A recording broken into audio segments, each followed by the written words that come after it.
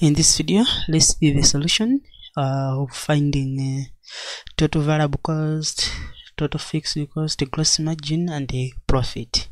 So we're gonna use this question from Teach Yourself series, that is Kaira Chanko Publications. The question reads: a farmer growing 4 hectares of beans kept the following records. The cost of 10 hoes is 300 kwacha each. The cost of bean seeds is 5,000 kwacha. Cost of hiring a lorry to carry seeds, that's 2,000 kwacha. Cost of spraying with a marathon, the 1,500, and the cost of buying a sprayer, that's 5,000 kwacha. Permanent labor, 80 people at 2,000 kwacha each per month, and worked for 4 months. And the casual labor, 6,000 kwacha. The yield of shelled maize is 2,200 kgs per hectare. And the price of shelled beans, that's 60 kwacha per kg. And the sales of beans homes to compost manure making farmer at 3,000 kwacha. And we have been asked to find the gross margin. We should find the profit, and we should also find the difference between gross margin and the profit. So musara nthawi tiyambibwa apa. Solution: gross margin, thinkane kuti this one is the difference between total revenue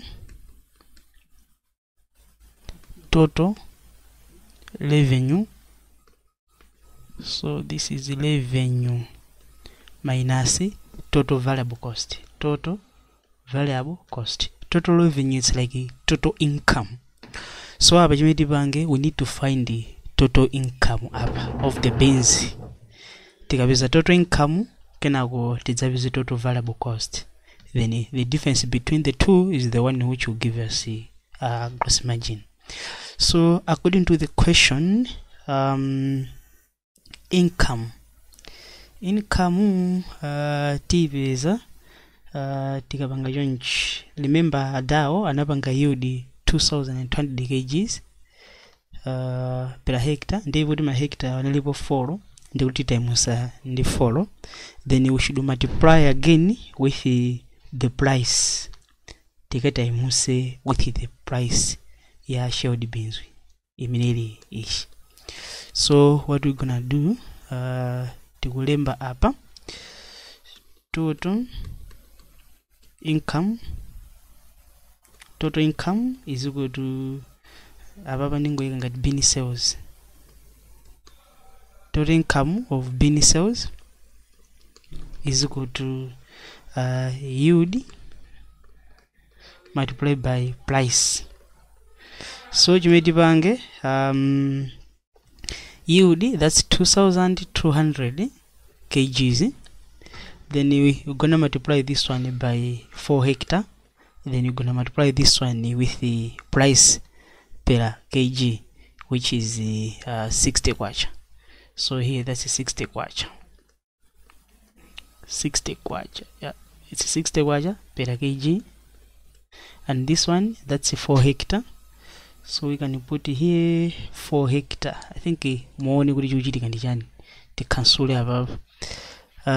Tikuika 2,200 kgs, that's the yield, and we're gonna multiply with one by 4 hectares, and times ndi 60 kwacha per kg. And tengo ababa total cost here, I mean my yields are generally 2,200 kgs per hectare. So what we have in here, hectare will cancel, kg and kg will cancel.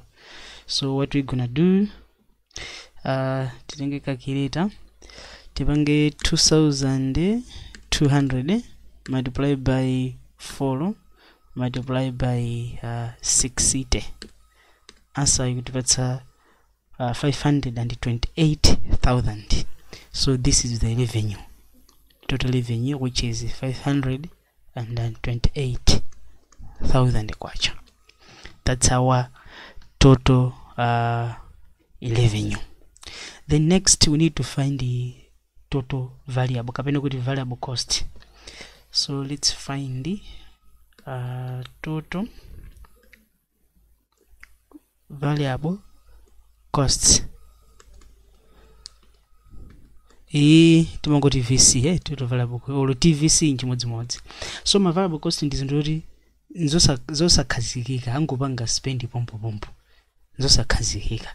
So according to the question here, the variable cost ikhala casual labor, then ya marathon but this one ndio sakhazikika, hiring inso ndio sakhazikika, and the cost of bean seeds ndio sakhazikika nso, and I think let's say 1 2 3 4 apopo ndi kuti zatheka. Then chimeti pange tingophatikiza 5,000 kuzaphatikiza ndi 2,000, which is 7,000, and 7,000 tizaphatikize ndi 1.5, it will give us 8.5 plus 6,000 of casual labor, the total variable here it will be 14.5. So total variable, you're gonna do this. Let's see, cost of bean seed, cost of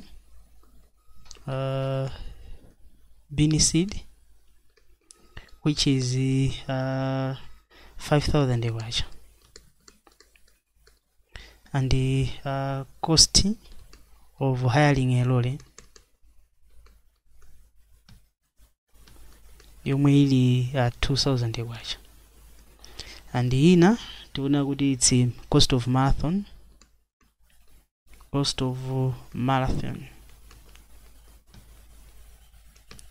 yomwe kuti patsa kuti ndi 1,500, and yomalizira it's cost of casual labor,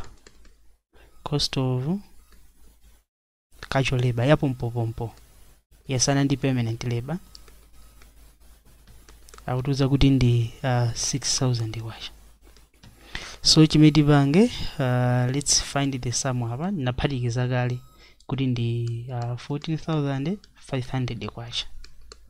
This is total variable cost. Then from the formula nimanena kuti to find the gross margin is equal to total revenue minus total variable cost, total VC. Yeah, so total revenue napeza kuti it's 528,000 kwacha.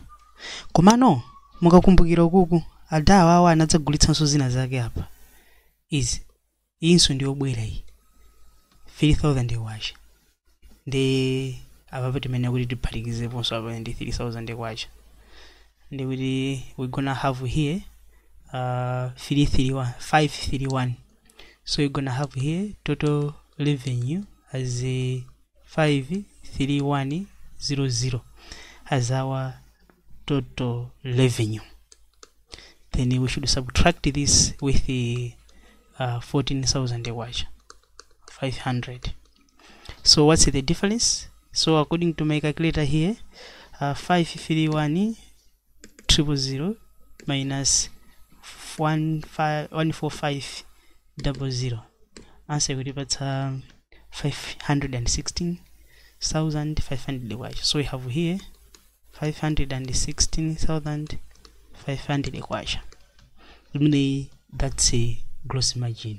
So it's just a matter of finding the difference between total revenue and the total variable cost. And that's how we're going to solve it. Then next we can answer the question imene kuti tipeze profit. So to find the profit, timapanga zoti profit is the difference between gross margin and the total fixed cost. That's the formula which we use to find the profit. Gross margin, the total fixed cost. So gross margin taiveza, koma we need to find the total fixed cost. So total fixed cost, this one tingani kuti zokhazikike. So my fixed cost in the cost ya sprayer. Which one? Where is it? Sprayer 5,000 kwacha. That's our fixed cost. Then another fixed cost, 10 hose. Where is that 10 hose? It's this one, which is 3,000 kwacha. And we reserve anga, yeah, 300 times 10, it's 3,000 kwacha. 3,000 kwacha. And yeah, permanent labor.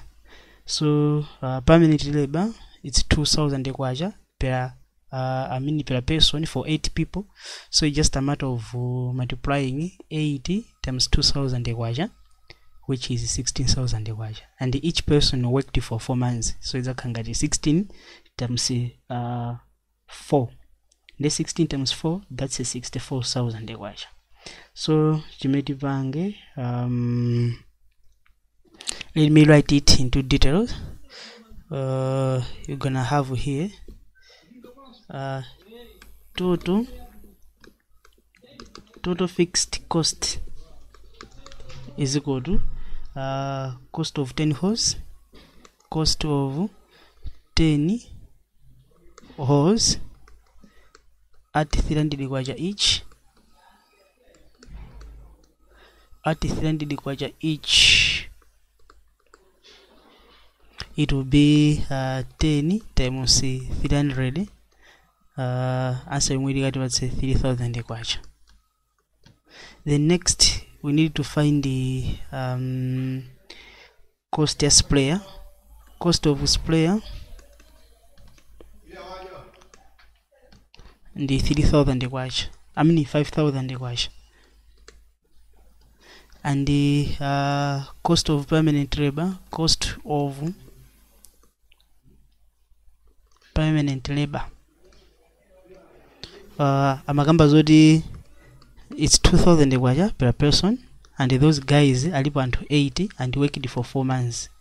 Yomwe kuti patsa kuti ndi 64,000 kwacha.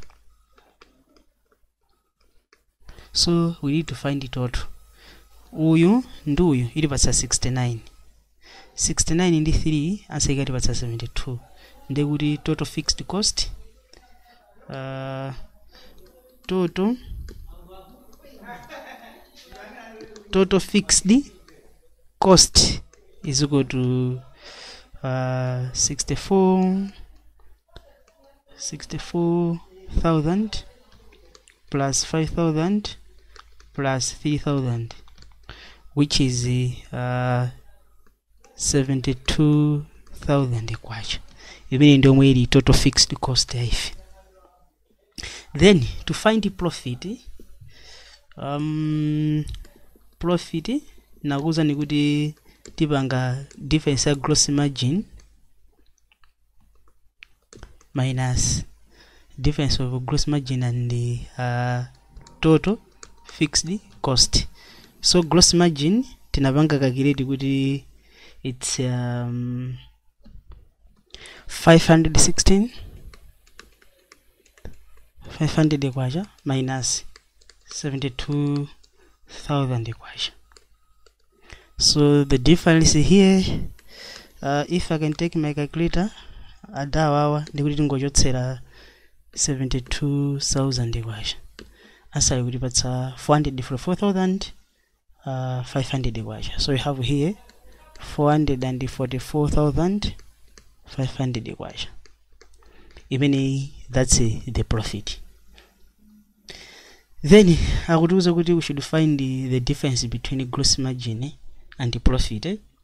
So to find the difference between gross margin and profit, which is question number C, let me change color. Tingolemba gross margin minus profit. So gross margin tabanga calculate kuti ndi 516,000 500 kwacha minus profit which is 44,500 kwacha. You see, and the difference above tikaipanga calculate, you see kuti the difference is 72,000 kwacha. Let's try 516,500 minus 44,500, answer and 72,000 kwacha, which is equal to total fixed cost. You see, that's one way of finding total fixed cost. Ndimedi mapangira papa magayizi itu. So chonde ninkukumbutsa nosaiwala panga subscribe to my YouTube channel as well as like my Facebook page Unique Online Classes Malawi. So pomwepa amatha kufunsani kuti why is it normally better to calculate gross margin than profit? Yankho yake ndi kuti imathandiza kupanga identify a profitable enterprise. That's the importance of calculating gross margin. Tikapanga calculate gross margin imatithandiza kuti tidziwe the profitable enterprise. That's the only way and it's an easiest way of identifying the profitable enterprise. Guys, I think ndingolekeranso pompa. That's what I prepared for you. Mano, if you have enjoyed this video, chonde, don't forget to subscribe to my YouTube channel as well as liking my Facebook page, Unique Online Classes Malawi. And ngalmuni mafunso sana in any subject, number langa that's 0882 435 562. And you can join your friends on WhatsApp. You can be asking any question in any subject, you'll be assisted. Guys, so that's what I prepared for you. We should meet in the next video. Thanks for watching, and I wish you all the best.